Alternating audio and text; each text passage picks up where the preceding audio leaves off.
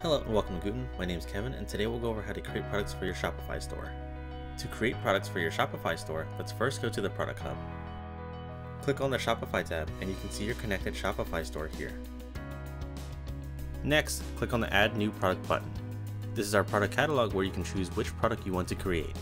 Our products have a wide variety of variants that you can choose from. For now, we'll just create an economy framed print product. Highlight over the product and then click on the Select Product button.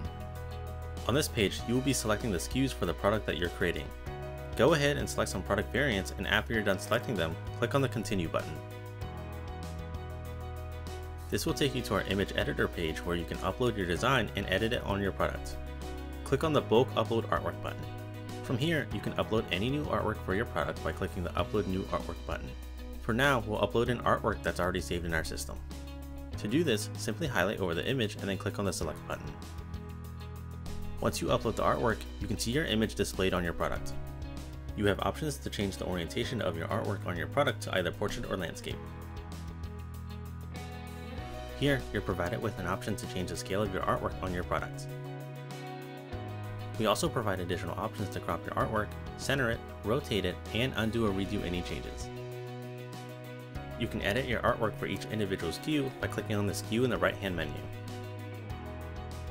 After you're done editing your artwork on your product, click on the Continue button.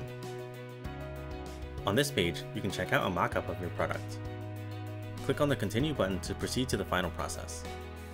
This is the product details page where you can edit your product information and set the prices. You can change your product name here, and as you type, it will automatically update the name. You can also change the description for your product and select a wide variety of other options for your product.